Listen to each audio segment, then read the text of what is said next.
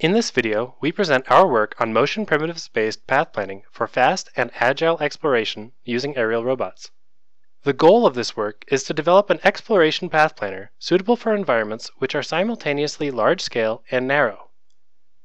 Current solutions for the exploration problem tackle relatively small-scale environments that are spacious to navigate. Also, most methods perform kinematic planning without considering the dynamics of the robot. Through this work, we propose a method that is capable of fast exploration, can plan through extremely narrow environments, and be resilient to possible collisions due to high exploration speed.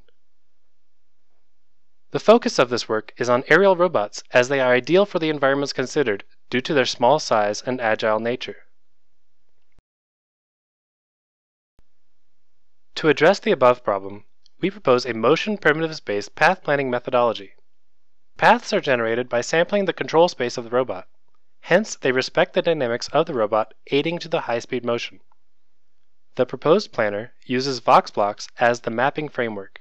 It is based on truncated sign distance fields and has been demonstrated to generate Euclidean sign distance fields dynamically and fast.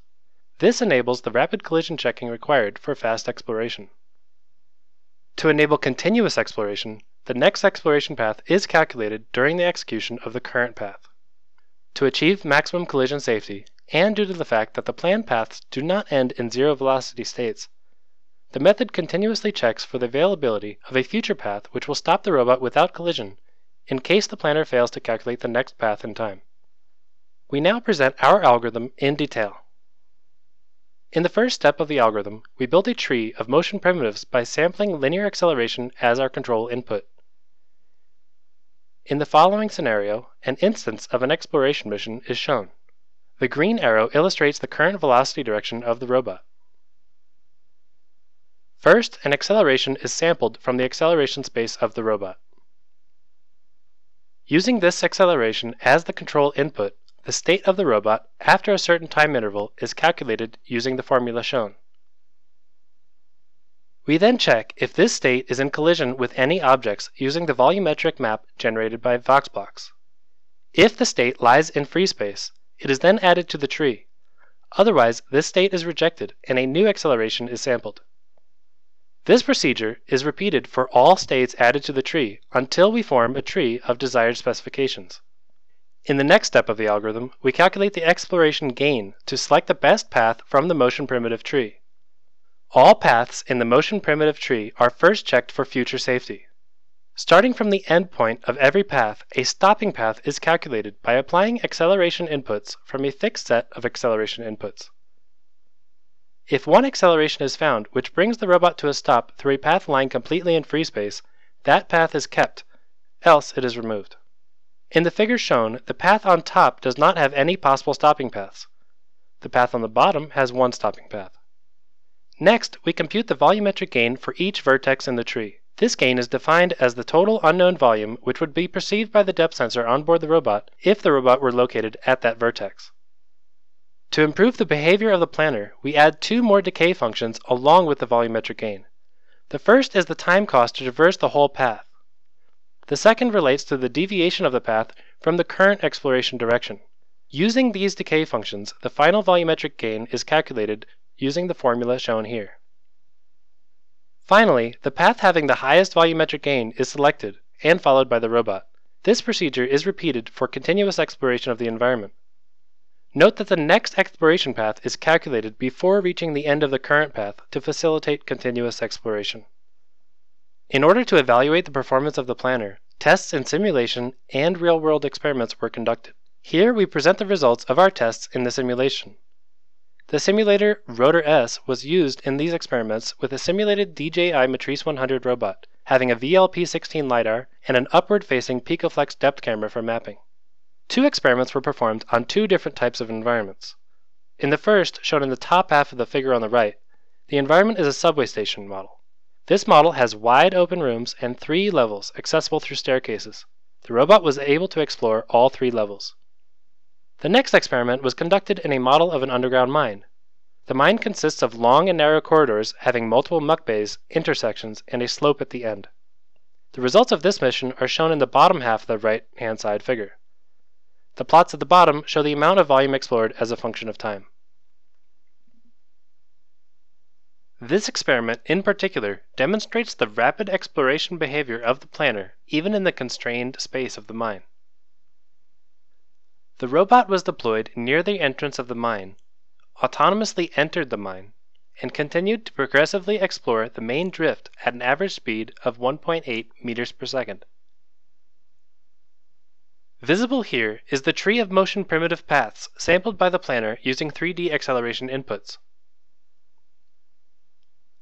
The selected best path, which maximizes the calculated volumetric gain, respects the planner's safety constraints, and maximizes the path similarity metric, is also shown. The dark and dusty conditions, combined with the constrained nature of the mine, demonstrate the safe and rapid exploration behavior of the planner.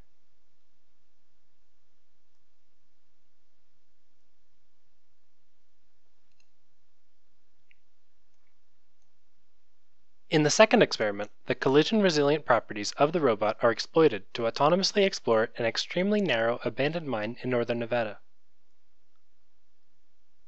The robot was deployed from within the mine, autonomously explored the drift, passing through spaces as narrow as 0.8 meters. As presented, the exploration continued, even after experiencing collisions with the walls of the mine within tolerable limits.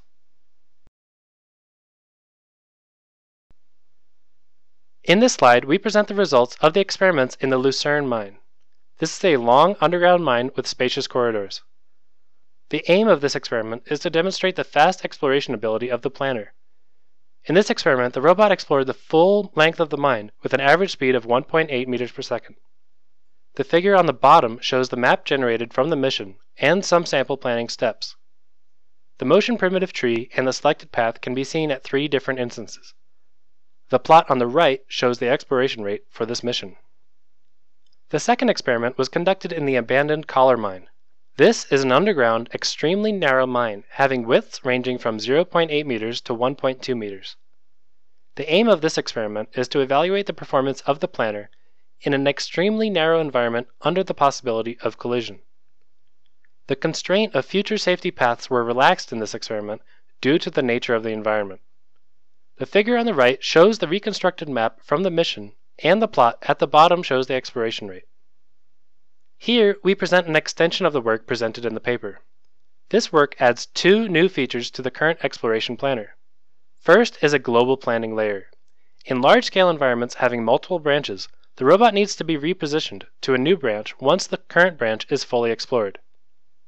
Also, due to battery constraints, the robot must return to its home position before the battery is fully drained.